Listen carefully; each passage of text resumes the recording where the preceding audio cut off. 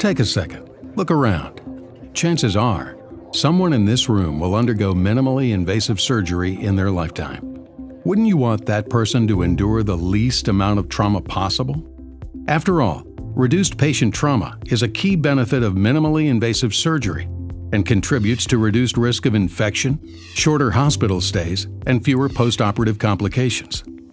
But we take a closer look.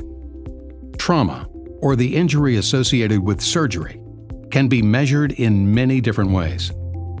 One published method uses mathematical models to calculate the volume of injury as it relates to trocar size.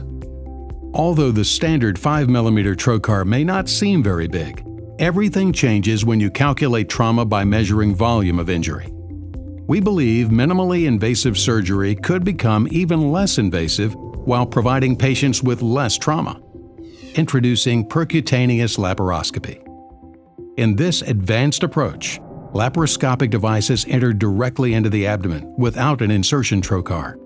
With its 2.9mm shaft, the Teleflex percutaneous surgical system has been engineered to provide the same performance as a standard 5mm laparoscopic instrument, yet delivers a calculated defect volume that is more than 8 times smaller than an average 5mm trocar.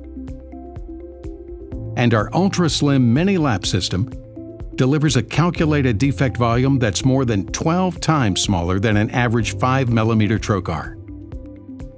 The move from 10mm trocars to 5mm trocars redefined minimally invasive surgery. Percutaneous laparoscopy can help redefine minimally invasive surgery again, with an even greater reduction in defect volume.